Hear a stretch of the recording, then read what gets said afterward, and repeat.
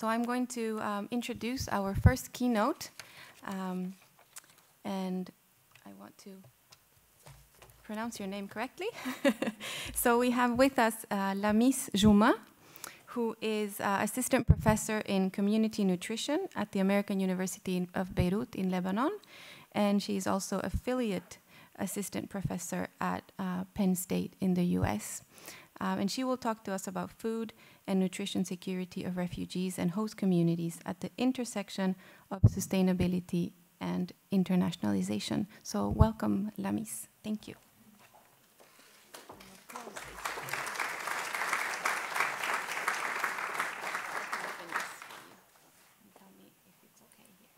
I'll make sure technology is working. Good afternoon, everyone. I think this is perfect. Great, thank you. I want to start by thanking you, Nathalie, thanking the organizing committee. Thank you to Cecilia, to Alex, to Peter. I hope I'm not missing anyone for putting such a great program, but also thank you for inviting me. It's an honor and a pleasure to be here.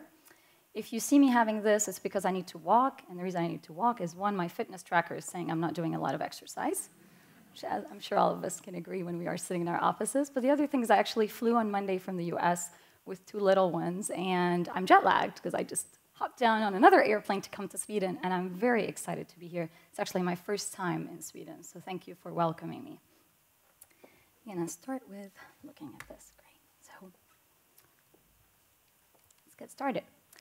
As a good academician, I'm used to starting with this slide. And just as I thought that that first slide should be a breeze, I reflected on it and I thought, maybe in this particular situation, it's actually not true. I actually do have to disclose something. And what I need to disclose is that I do have my own experiences that have shaped a lot of what whether through my education or research or actual live experience, that shaped my views, my opinions, and convictions, and actually shaped the kind of research that I do. So maybe that's the first disclosure. I want to start with the journey of a displaced person, a migrant, may I call it a traveler. I'm actually going to call it my journey, because it is. And at the risk of saying my age, the journey started on September 19, 1982. I was born in Lebanon, a small country in the Middle East, and I was told that I was actually late by about a week from the date of my birth, so I was actually given a chance of life by the doctors. The reason why I was late for birth is because my parents were trying to keep me, their unborn child, and my older brother in an underground shelter because there was the Israeli invasion to the country at the time. I'm going to be emotional a little bit about this, but I'll keep it to myself. What really threw me off, though, is the fact that actually the day I was born was actually the end of a huge massacre that I learned about when I was a teenager called Sabra and Shatila massacre, and it happened in the suburbs of Beirut. This is my country, and this is where. And it was told that this was one of the largest massacres that happened in my country because they killed thousands of Palestinian refugees in their own homes, and this was part of the Lebanese civil war. Of course, many casualties happened in between. But my parents told me I was very fortunate that I didn't live the peak of the Lebanese civil war. And I tend to agree to that, except what I don't agree with is I actually have a lot of my own fears and anxieties that I keep reliving, because I did go through what a refugee lives through.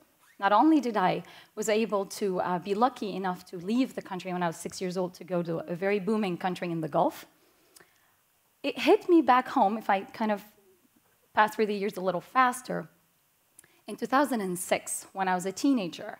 So I came back to the country, and I actually lived through the 1996 war and the 2006 war. But the 2006 war left a mark for me, because I just got what I thought is a dream opportunity, and I still think it is, it's a dream opportunity to go to the US and pursue my graduate studies. Literally the day, it was my last day for being a research assistant at the American University of Beirut Medical Center. I was celebrating the end of a chapter of my life, excited, to go to the US and experience it all. That same evening, when I was planning all the fun and all the trips and all the challenges that may come, I was awakened past midnight by what I thought was a weird thunderstorm in the middle of the summer. Lebanese summer never have thunderstorms. But it was actually missiles hitting the Lebanese International Airport. So a week from that, I decided, you know what? I've learned from my parents and I've learned from Lebanese generations that giving up is not an option. Even though there's not an airport, and by the way, this is our only airport, I'm actually going to go on a very risky journey to Damascus and under a lot of the bombing that was going on, because I wasn't going to give myself and my parents the future, and I thought education is the future. So they trusted in me, and they actually believed that I can do it, and we did it. But I was a lucky refugee then, because what I didn't know is I was actually going to be welcomed to one of the best Syrian host families. They didn't know me. It was just an extended family member calling and saying, can you host her? And I had to find a booking, and I was on an airplane. What a beautiful journey for a refugee, to be on an airplane to the US, to be hosted by the most welcoming, full-bred family, and to have the best experience in my life there. My story is not unique. I'm sharing it because I actually thought, and it actually took a while, it took years, for me to realize that my story is not about me, it's about the destiny of relaying the message of many, many of those thousands and millions of refugees that I'm going to be talking about today briefly, who don't have a chance to say their story, who don't have a chance to actually have their voice heard. So I want to make sure that their voice is heard and are respected and loved the way you are respecting and loving me. So this is where we start thinking about what's going on in our news. This is no new news, but I have to remind myself and remind ourselves that when we talk about refugees, we look at them in stats and in numbers, and I want to start with a story. This is a story of Aylan Kurdi, who many of us have seen, and it kind of brought the Syrian crisis back on the front face after years of going through that war, that kids and their families are trying to flee their country, but they're not given a chance. He was trying to flee Syria to go to Europe, and on a boat, on a very risky journey. And we also can't forget the face of Omar Daknish, who was actually looking at us with the face of war, the face of terror that he went through, hoping that somebody will hear his voice and those of his families. And this is in Aleppo. Fast forward this summer, while I was having a good time in the US with my family, I realized that the news keep getting, and even though I work with this, I keep struggling with the emotions and with also the human role that we should have. When I see the news from Tunisia, many of those refugees that are trying to flee from Libya to Europe couldn't make it. Actually, out of the 85 that were on that boat, 82 could not make it. Also along the same lines, Yemen, the forgotten war, as some people call it, we look at pictures and we kind of got used to it, unfortunately, and kind of muted this news because it's sad. This is a baby suffering from hunger and malnutrition due to a war and a blockade that has been going on for years now. The news headlines is not just happening in the Middle East, though, right? We've also seen this new picture. I think many of you are very familiar with this because this is actually happening in the summer. And everyone, when they saw this very emotional and very, if you want, powerful image, it told us the story again of Aylan Kurdi, except it's happening in another place. We're such a connected world. This is a family who's trying to flee the conflicts and the lack of hope and poverty that is happening in Central America for a better place. And they were found in Rio Grande because they couldn't cross the borders. The girl's right arm rests across the back of her father's neck.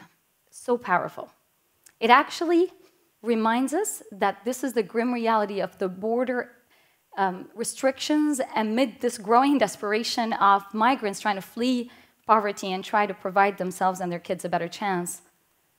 But we do have some hopeful images, right? We also, along the same summer headlines, we've been seeing, and of course many humanitarian organizations are working actively on this internationally, but we have Richard Gere here trying to also bring forward the message that, you know what, I'm going to cut my trip.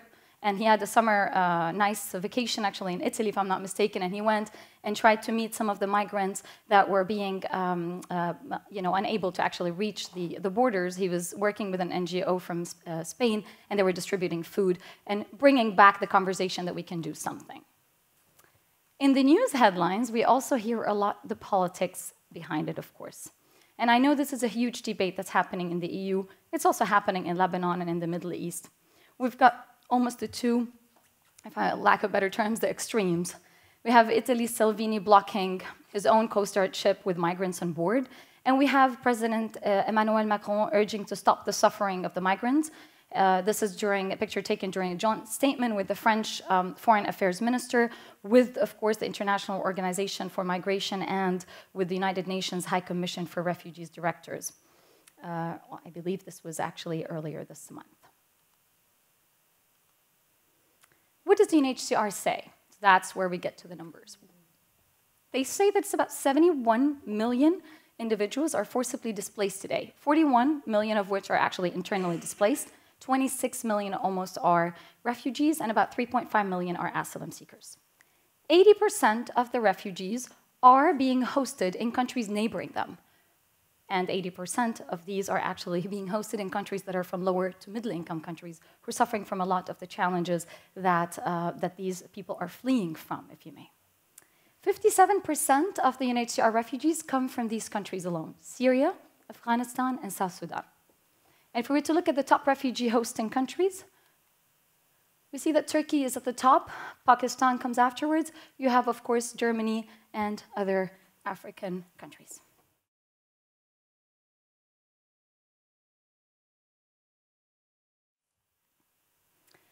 And that's where I talk about food insecurity. Kind of left it forward until now.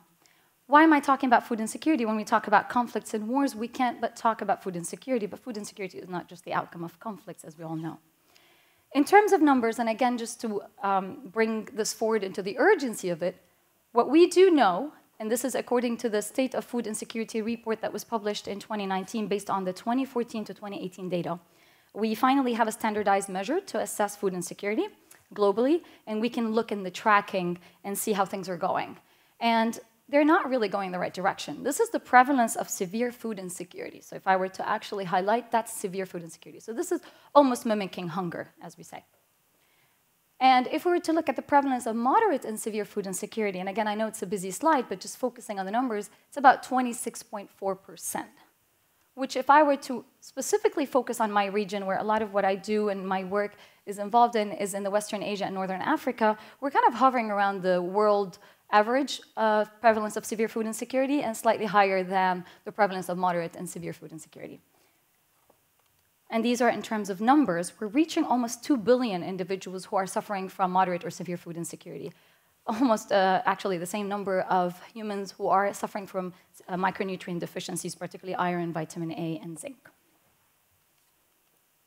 So what does food security is? I know that many of you probably know this, but just to kind of level the play field, it's a definition that we've agreed on from the time of the World Food Summit by the Food and Agriculture Organization in 1996. Food security is defined when all people at all times have physical, social, and economic access to sufficient, safe, and nutritious food that meets their dietary needs and food preferences for an active and healthy life. Quite a definition, I know, with a lot of things going on here. We like to partition it. As researchers or as academicians, we like to simplify things a little, and that makes sense. Well, it's based on main 4 pillars. The first pillar is, it took us about a decade to kind of get out of it and think about maybe we should be thinking about also other things, which is good, which is definitely the first element, the food availability. And that's where, whether it's domestic production, the technologies that we have, the capacity to import, the food aid that's available. And the access is where a lot of the economists like to focus more on the income and the purchasing power. The transport and physical structure, market infrastructure is also very important in terms of the access dimension.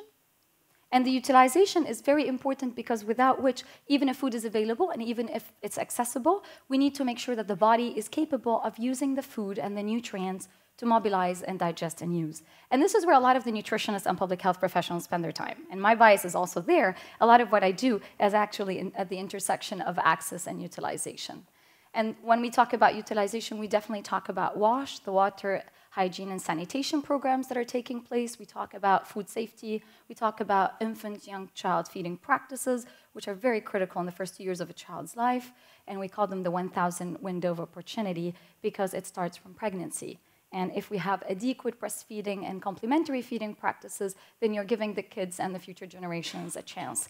And that by itself is a very core element of the food utilization aspect in food security.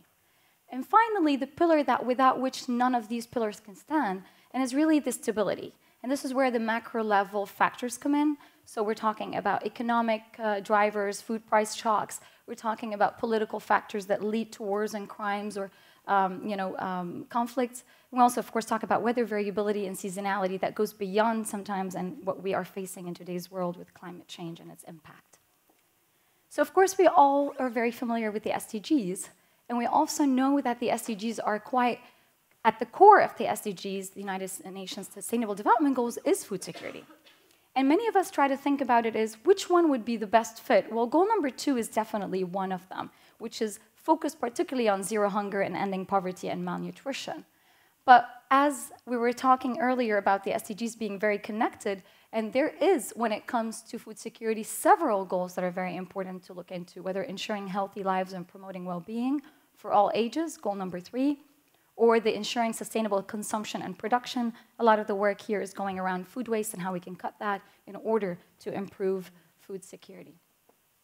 And of course, goal number 17 that we were referring to earlier, which is global partnership at the core of sustainable development.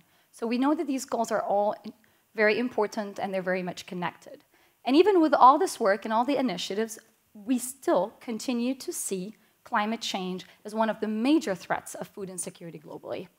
And it's threatening the world's food supply chain. Unfortunately, there is not a dearth of reports trying to urge us that we have to panic. And that's very truthful, coming even from the best advocacy groups. And they're also trying to tell us that the health impacts of the climate change is very real, and that's why we need to call for action. A UN report that was published not a long time ago also said it's a perfect storm. The degradation of the soil and land biodiversity, we have a growing human population, and we're literally wrapped in a blanket that's suffocating us.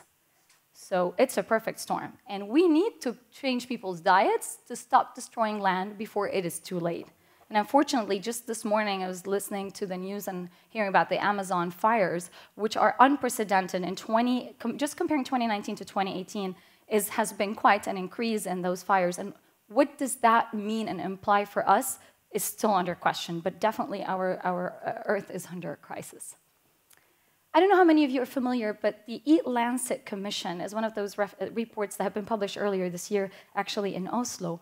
And they were talking along the same lines, that changing diets is at the core of solving food insecurity. And civilization is in crisis, and we can no longer feed our population a healthy diet while balancing planetary resources.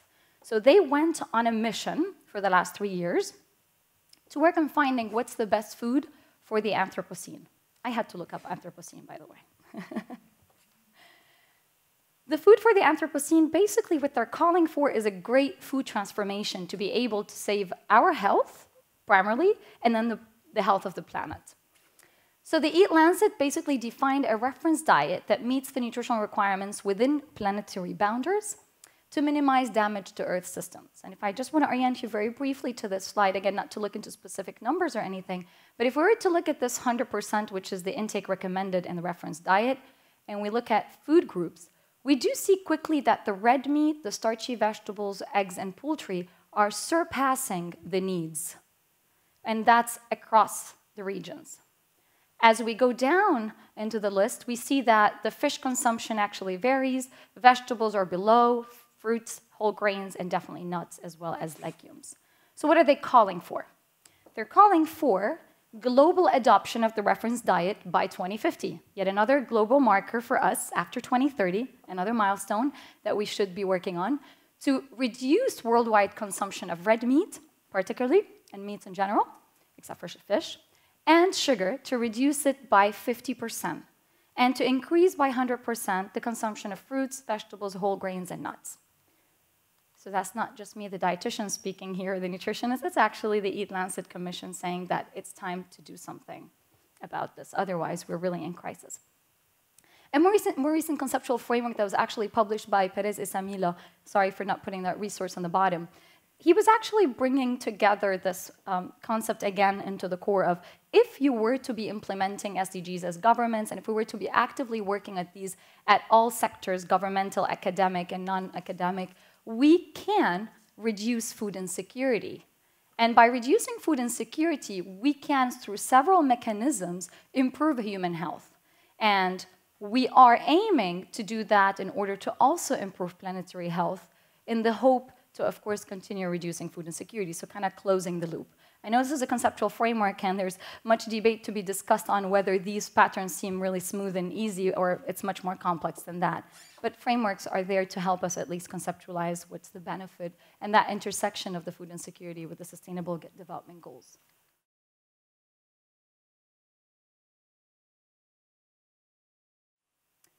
But I'm going to bring back the story of food insecurity to the conflicts, because I've kind of deviated and talked about climate change and talked about what we're doing. there is definitely a recognition that food insecurity does lay at the intersection of conflict and migration. And actually, there's a kind of debate that continues to go on. And in the Middle East, that was quite a debate that was going on around the Arab Spring movement, or the Arab uprising, as other people like to call it. Whether food insecurity was the driver for the crises that happen, or is it the other way around, or is it the conflicts that caused food insecurity? And we can go in the discourse, and academicians, we love to have those discourses. In reality, this is bidirectional. The start of the Tunisian crisis, the start of the Egyptian crisis, and the Syrian crisis were all actually starting from the fact that the food, the staple food, particularly bread, which we call in Arabic l'aish, which is literally, it goes equal to livelihood, was getting to a price that was unaffordable. And that caused this trigger, if you may, in addition to other things regarding governance, poor governance, and corruption, and of course, lack of freedom. But definitely food insecurity was at the heart of it.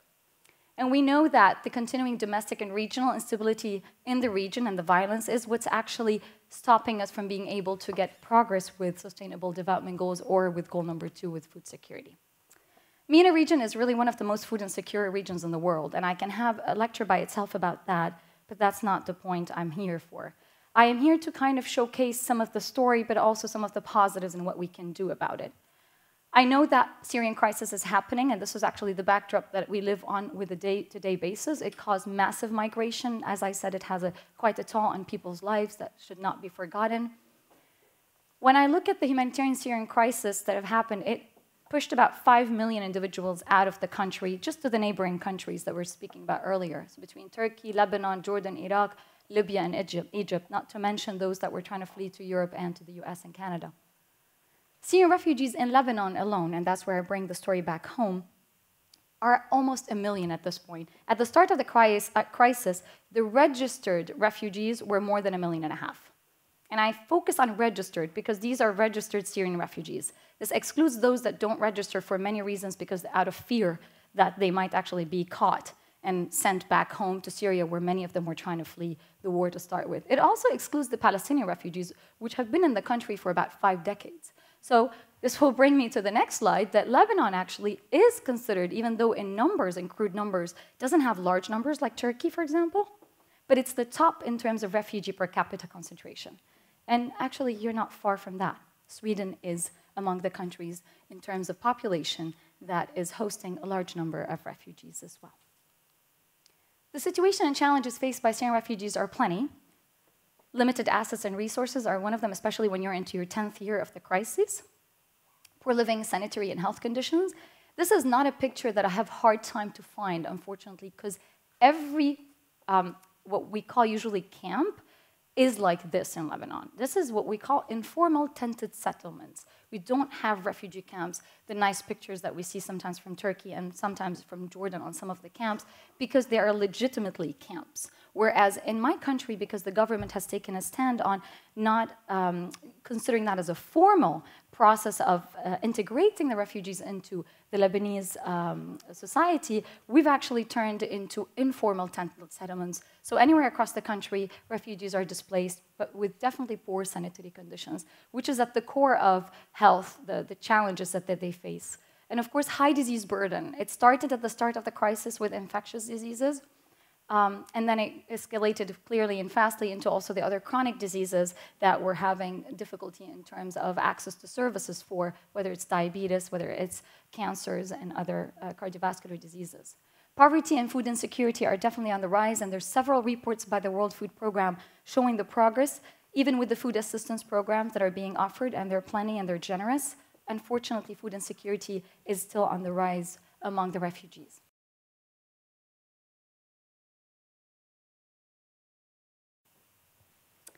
So why am I talking about this? Well, because one of the things that we had to reflect on as an institution at the American University of Beirut is that this was all happening in our backdrop, in our community.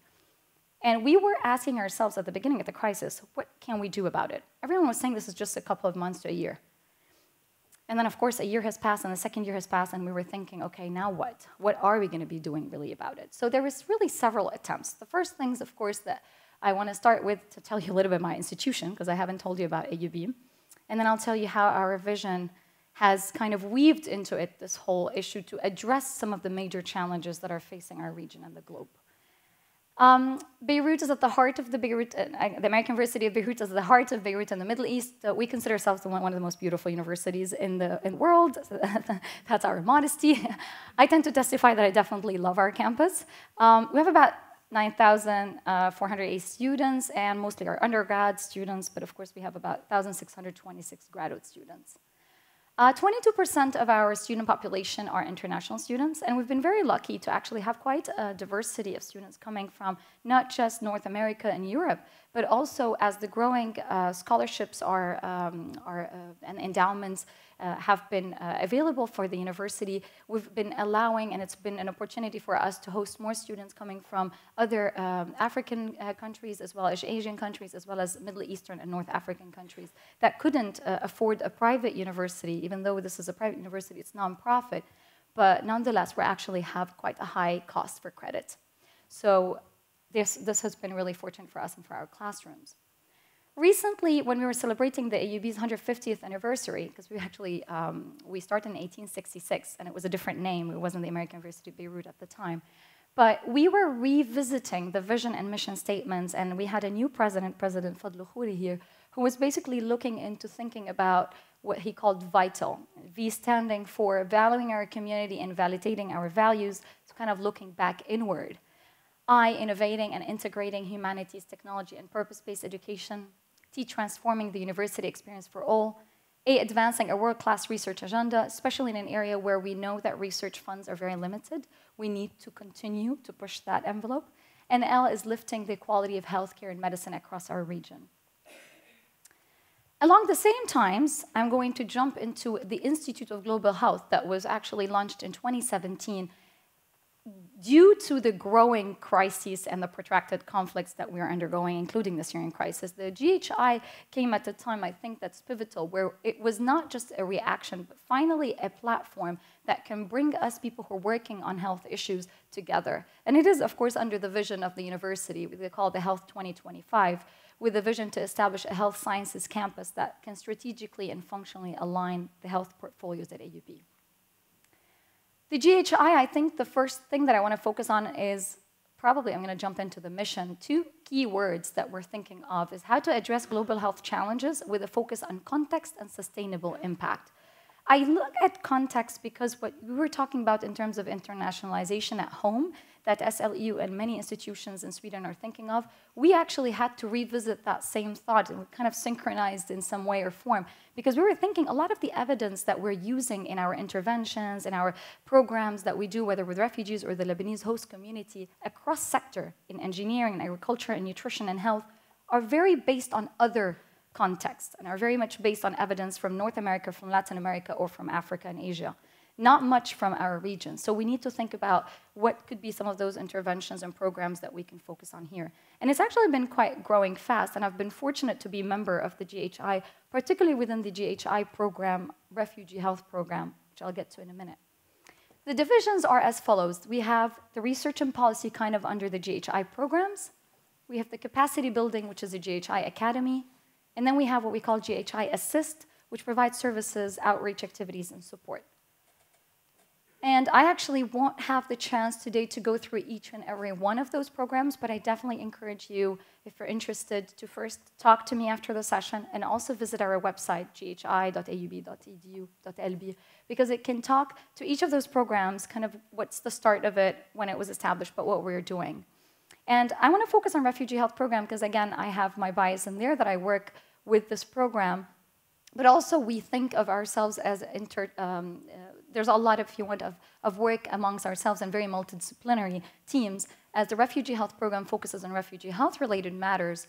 But the conflict medicine takes it, if you want, even a step forward and talks particularly about biological, physical, and psychological consequences of trauma. And a lot of the work that's being done now is in occupied territories of Palestine, in Iraq, in many countries where there's actually ongoing trauma and conflict.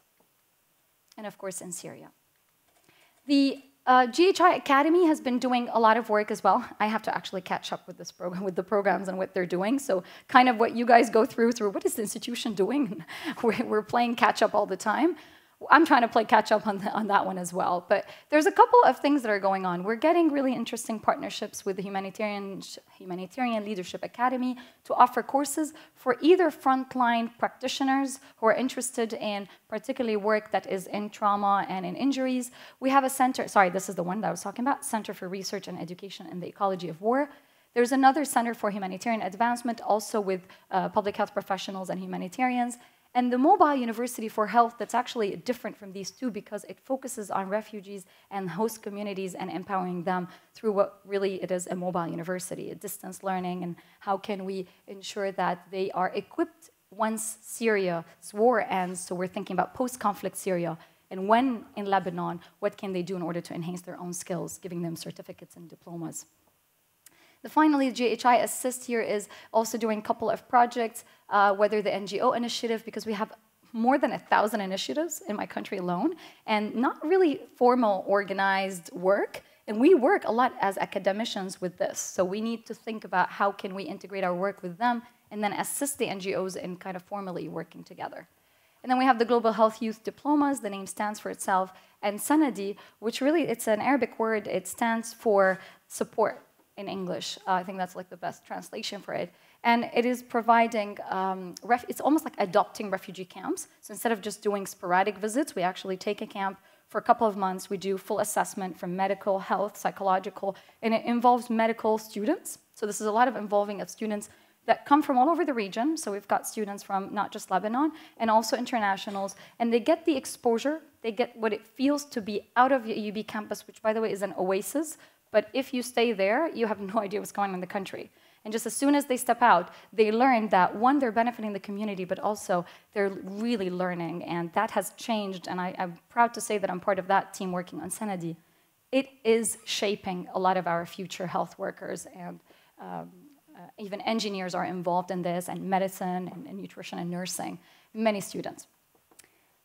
I can't skip through what the faculty, my agriculture and food sciences faculty is doing, but our new dean, we also have a lot of new, new president, new dean, new visions, new opportunities, have been very keen on promoting the idea of if we were to address a lot of the challenges that we're facing today in the region, whether it's water scarcity or the food insecurity that we're talking about, that we should take into consideration the water, excuse me, ooh, I kind of went a bit faster. The water, energy, food, health nexus. And he called this the WIFRA initiative.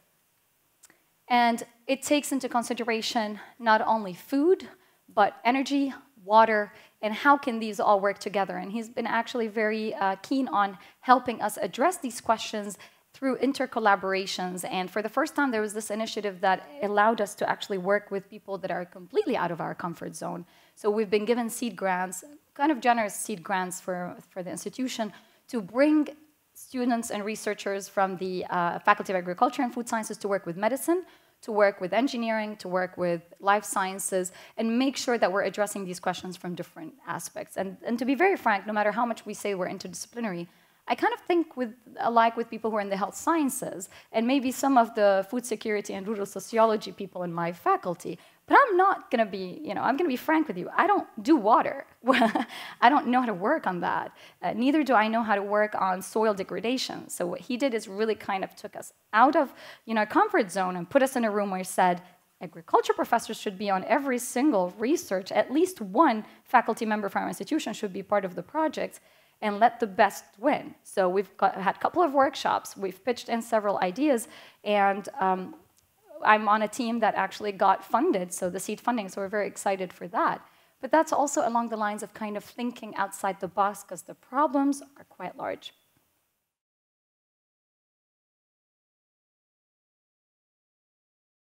So then I'm going to kind of, talked about my institution. Now I'm going to be very honest, even more honest.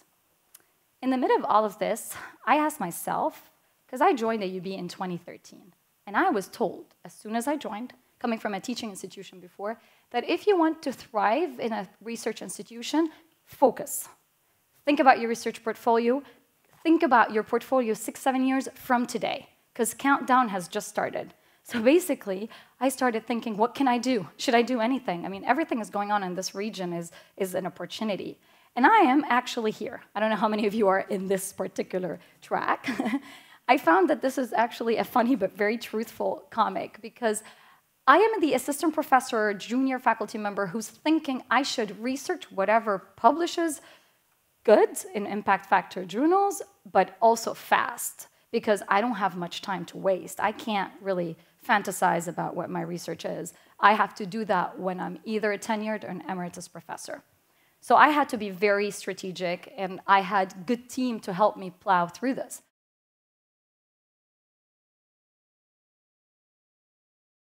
But the kind of questions that I ask myself, and I hope this is of any value, of added value for some of you who are kind of struggling along with many of the institutional platforms, initiatives, policies, is how can I do this, because I also have my own list of other things to do, right? So I started thinking, what can I do best? So I'm a researcher. First thing I want to do is produce research evidence, so that's something that everybody will clap for, but also that could be beneficial for the topic at hand. And because I'm fortunate that I work in a community nutrition setting, I actually thought the first thing I want to do is I want to assess the prevalence and correlates of food insecurity, because I realized very fast as I was doing literature that Lebanon doesn't have much, and definitely before even the Syrian crisis. So I went through that kind of research area, explored the relationship between food insecurity, dietary intake, and diet quality, develop evidence-based interventions, and test their effectiveness. I kind of put together, and of course it looks really nice and clean. I wasn't that focused from the beginning. I had to kind of also go through the questions a little in an iterative process. The second thing is, okay, I'm a teacher, and because I work with students, they're the best platform to work with. They need those kind of experiences in the community, and the community needs them. So why can't I use my courses, my internship opportunities, because I'm a coordinator for the nutrition and dietetics program for their internships? Why can't I use that in order to bridge between what the students need and what the communities do need? And of course, being involved in conferences and workshops definitely is very important to disseminate the knowledge and the evidence that we're producing, so that it's not kept in that beautiful impact fact journal that honestly only 10 to 15 people may read. And if I'm really lucky, I reach up to the 100 people. So I need to kind of expand a little. The community mobilization and service was also along the lines of allowing students to be given the opportunity to be volunteers, community-based learning opportunities, and provide services where and if needed. And this is where I do a lot of partnership with the GHI and with other, the Center for Community Service and Learning also in our institution. And finally, I thought, okay, if I can, through all these, advocate for policy-level changes, then that's great. I think that's definitely a role that each one of us will go for. I haven't been as successful here. I think I've been given some opportunities. At one time, I was visiting the parliament because of a discussion and dialogue about refugees, so that was a good opportunity to kind of ask questions and get enlightened about what some of the politicians' dialogue and discourse is and try to provide some facts, so that's good. But if we can't do this on a day-to-day basis, that's okay. We can do so much, and we will do what we can. This is just a quick synopsis. By no means anybody's going to read those articles. I know we don't have the time, but I just wanted to say that the work really started with a study in Greater Beirut, and when the evidence was showing that there's really something to talk about, food insecurity is happening even in an urban setting in the country, I went for what is the first national study investigating household food insecurity with households with children. So I was very happy to actually publish this work, finding about 50% of the Lebanese households with children across the country are food insecure is something, and finding that about 64% of the refugees, of the, Lebanese host communities in north of Lebanon are food insecure is something. I want to just put this in perspective. When I was asking these questions and asking for funding, there was a wave of people looking at me and thinking, but the refugees is the story. So what are you talking about? Why are you researching the Lebanese? And I wanted to say just, it wasn't necessarily fully planned, some of it's serendipity, but I thought there's a story that is being told that the Lebanese are suffering from the presence of the refugees, that discourse that, you know, they're a burden. So I wanted to say, okay, well, I don't even have the evidence for that, so let's look for it, you know? So that was the first project. Not to belittle the amount or the importance of the refugee crisis, because I actually was and continuously and in parallel working in other projects with our students who've really, I'm very proud of, published this work in good impact factor journals in the nutrition health field. So we looked at a project that's very dear to my heart. We've tested a pilot school-based intervention in an informal school setting in the Bika, the east of the country. And we looked at the impact of the nutrition education complemented by healthy nutritious snacks on the knowledge, attitude, and behavior, as well as dietary intake and nutritional status. We also, in parallel, were looking at another model that's very popular, the community kitchens that are actually across the country, bringing women from the refugee settings and the host community to cook together and then provide those hot meals to the families.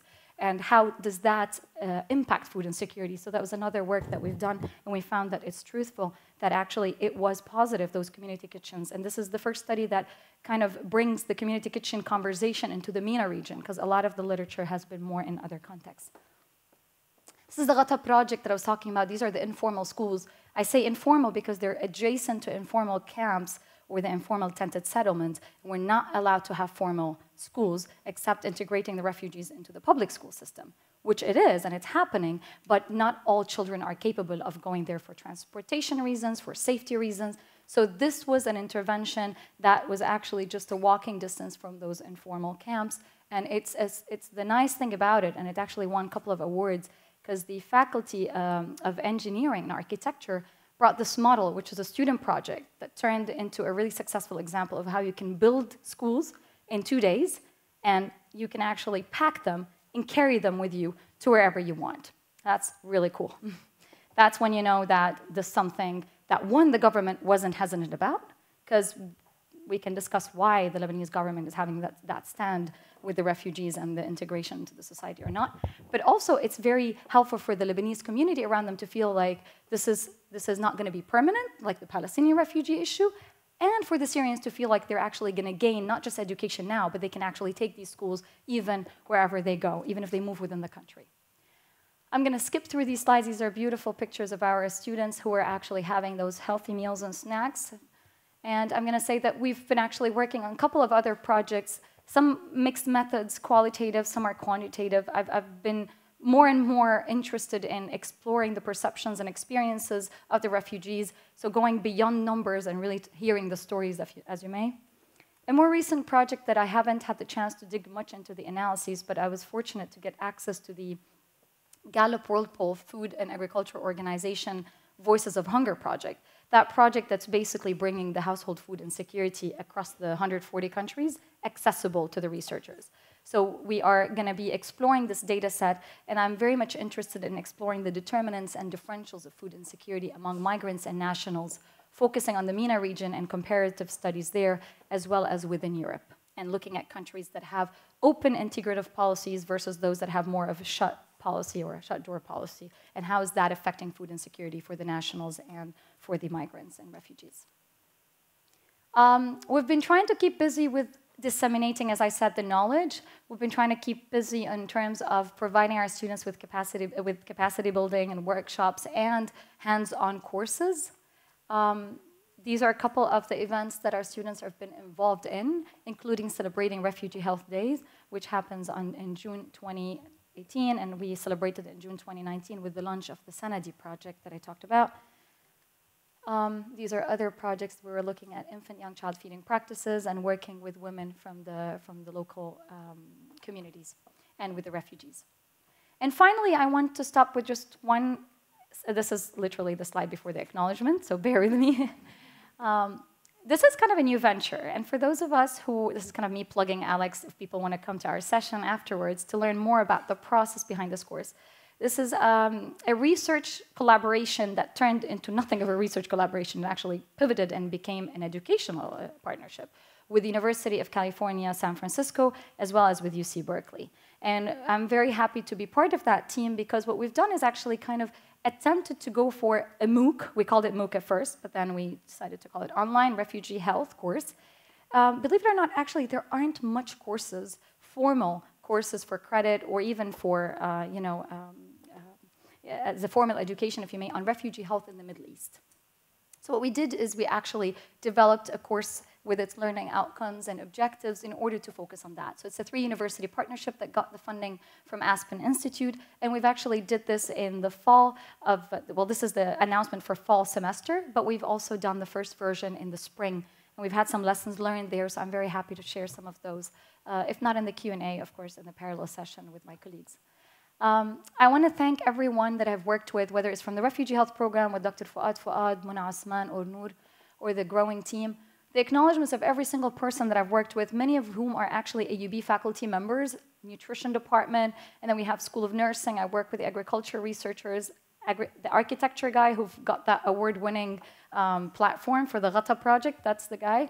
And Giuliano, who's really an excellent researcher and qualitative researcher, and Fatima Karaki from UCSF, who's given me the opportunity to also expand our collaboration and give our students the opportunity, a virtual exchange between 3 universities, and undergrad and senior undergrad and graduate students to talk across different disciplines.